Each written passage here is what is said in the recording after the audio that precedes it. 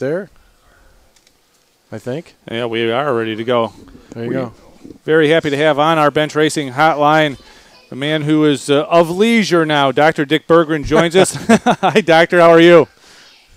Anything but on leisure. I'm here in Dayton, Ohio right now, getting ready for a production meeting and in anticipation of tomorrow night's Prelude to the Dream. Yeah. So although I've retired from Fox Sports and from doing the every Sunday afternoon pit road reporting, I'm still involved in automobile racing right up to my eyeball. There you go. That's absolutely the best way to be. So you're about, let's see, we're figuring this out by the way the crow flies, about 140 miles south of us right now, as a matter of fact. So both in the Buckeye State. And that is one of the great races. Charlie, as a matter of fact, went down there a couple of years ago to the Prelude to the Dream. And, boy, you don't talk about something that has just grown and grown and grown. That is a beautiful racetrack that Tony Stewart's done a great job with, but the race itself is just terrific.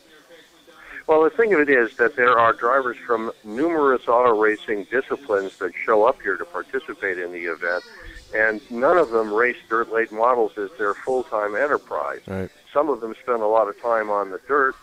As a good example, certainly Kenny Wallace is the winner of the very first ever Prelude to the Dream, and he'll run 40 or 50 dirt track races over the course of this year. So he is one of the more active of the drivers. But we've got some interesting stuff going on this year. Steve Kinzer, who is the winningest driver in the history of Eldora, has never driven a dirt late model anywhere. Mm-hmm. He is entered in this event, as is Donnie Schatz. Those two guys are currently first and second in World of Outlaws sprint car points, but they will be out of their element in these dirt late models. So, too, Cruz Pedregon is an annual visitor here at the Prelude to the Dream. He's a drag racer, as is Ron Capps. Capps currently second in points at NHRA funny car racing, where if you were to turn left in the middle of the race, you'd have a horrendous wreck. But here at Eldora, you've got to turn left at least twice and slide the car as you do so. But perhaps more eyes are going to be on Danica Patrick than anybody. She hasn't even been to a dirt track for years and never drove anything other than a go-kart on dirt, and that was back when she was a teenager. So it's going to be an interesting event with some people who are very good at this stuff, like Kenny Schrader, who will be participating here, and Clint Boyer, who's never finished out of the top 5 in all of his appearances here.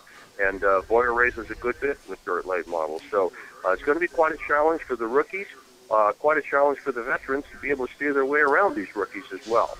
Dick, what's the smack talk like between all those drivers from different disciplines at something like this? Do you get a chance to get a flavor for what they're talking about between them? Are they helping each other out? Are they talking a little bit of smack? What's going on? Oh, yeah, no, they help each other, absolutely. It's in everybody's best interest to help the other guys. The people who have not got a lot of experience with this stuff, they need some help, and they do look to the veterans, and the veterans are going to steer them straight. It's been that way all the way through since the Prelude to the Dream first began. Well, I got to give Danica, Danica Patrick gets an awful lot of, speaking of smack, she gets smacked around a lot by people who say she's not prepared for what she does, but I give her an awful lot of credit for doing something like the Prelude to the Dream, where she has absolutely no background in it whatsoever, but she does put herself in the situation where she's looking to increase her driver awareness. She's looking to help out the charity, of course, which we got to talk about with this deal as well. And, you just look at her and say, you know what, she's putting herself in some situations which are not necessarily comfortable for her, and you got to give her credit for that, I believe. I think so, too. And certainly what she's done in NASCAR Sprint Cup racing this year is right in that category. She'd had some experience at Daytona, so running in that race wasn't as big a deal as it was to show up at Eldora, for heaven's sakes, and go run a NASCAR Sprint Cup car at what is, for many, the most difficult track in all of big league stock car racing. And I thought she did a fine job at Eldora. And then, of course, she shows up at the Coca-Cola 600 a few weeks later, and after running 300 miles on a Saturday afternoon, on Sunday night she goes an additional 600 miles, and if you add to that all of the practice and qualifying that she ran, she probably did well over 1,200 miles over a 48-hour period. And that's pretty tough sledding for anybody. But if you're doing it as a rookie, it's especially so. And she is a rookie in NASCAR's top division. We're talking to Dr. Dick Bergrren. Dr. Bergrren, you're coming off 13 races, the first 13 races of 2012 in the Sprint Cup Series, covering all those. What's your feeling, an overall feeling of the season so far? Anything surprising to you that you've seen? Well, there's a lot that's been surprising to me. I guess what has not surprised me is to see that 48 car and Jimmy Johnson doing as well as they are now doing. Johnson has had a pair of DNFs, a crash at Daytona almost at the very beginning of the race, and an engine failure at Talladega. Were it not for those two things, Jimmy Johnson, more likely than not, would be leading our points. Yep. And he is on one incredible roll. After winning at Darlington, he comes right back. He wins the Sprint All-Star race. And then last weekend at Dover, he absolutely decimated the field. We're not surprised to see Jimmy Johnson doing well, but to have a run like he has had in the last 4 weeks is incredible. And, oh, by the way, and no surprise, Jimmy Johnson will be racing tomorrow night in the Prelude to the Dream, and he is a past winner of that event. Yeah. I guess the biggest surprise of the year, though, has been Kurt Busch and the troubles that he has gotten into. I really expected, and I think a lot of us in the media had expected, that he was going to calm down and have a year in which there was no controversy at all surrounding him at the racetrack, that the only thing people were going to be talking about was the brilliance with which he drives these cars. But he got himself into a jam at Darlington when he roared through Ryan Newman's pit, got hit by NASCAR with a $50,000 fine, had a crew member ready to take his head off if he could. And now, last weekend after the nationwide race at Dover, he gets into it again after threatening a member of the media. And it basically is not going to be allowed to race this weekend by NASCAR.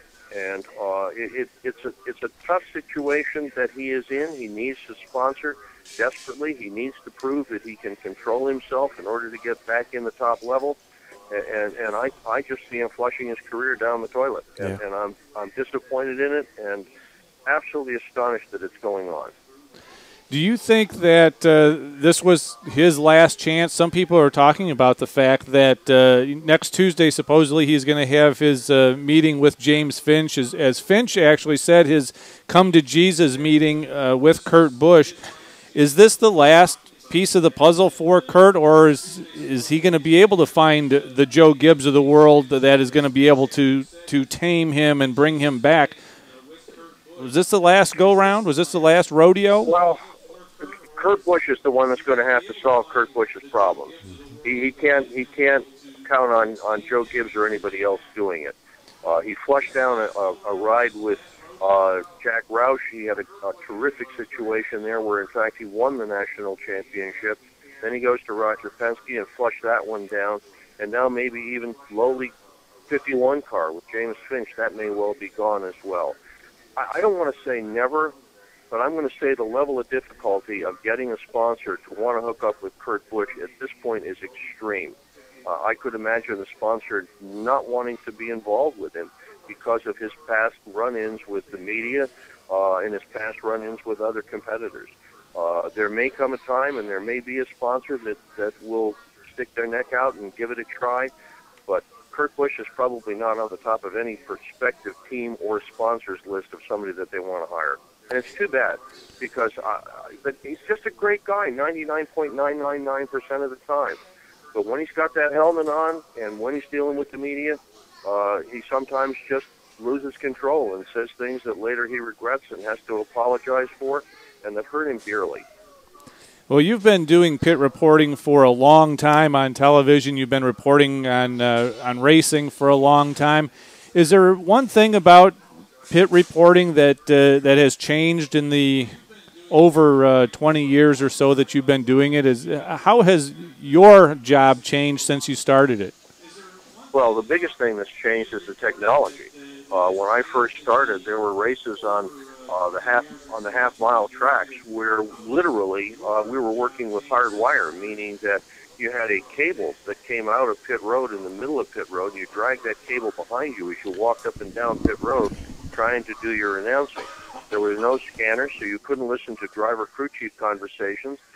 Indeed, before that, there were even no radios where people communicated with their drivers through the use of pit boards. And now We've got all this modern stuff going on where everything is electronic. We are self-contained. Pit Reporter is no longer hardwired to anything. You can go pretty much anywhere. And we've got the scanner, so we listen to the broadcast in one ear. We listen to driver crew chief conversations in the other ear. And the rest of it is the amount of information we have available. When I first started, I kept all of my own statistics because there were no statistics other than an annual NASCAR record book that was produced at the end of each year. As the year unfolded, there was nothing. It was hard even to try to keep track of points and who was where. And now every driver with a sponsor has got a full-time PR person that cranks out public relations information, mediates between the media and his or her driver, and there's literally a mountain of information that's generated. If you print it all out before every one of these races, there's probably 500 or 600 pages, typewritten pages of information that you can go through, you can read, and you can incorporate in your notes. Big change from when we used to have to keep it all ourselves. So what we alluded to it a little bit that kind of made fun of the fact that you are retiring. Cough, cough, laugh, laugh. What do you have planned? Do you have some time set aside just for you for a while? Well, I don't have any time set aside just for me. I do have time set aside for the dog, however. Every year when I get off television, and we've been doing this now for quite a while, we take the dog on her vacation, and there is a hotel that we go to that is dog-friendly. They love to have dogs there. Dogs are encouraged. Dogs are in the lobby. They're at the pool. They're all over the property. And we're going to take the dog on vacation soon.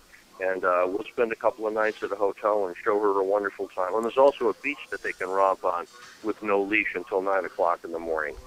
So I'll be doing that. And as far as time for me, I'll jump on the motorcycle and go for a ride on Saturday. There's a charity ride that goes around the biggest lake in New England, and I'm going to do that for sure. And sometime over the weekend, I hope to put my boat in the water, and I may actually go out in it. You never know. Well, I hope some of those dreams do come true for you. We've really, really enjoyed listening to you all these years, watching you on television all these years.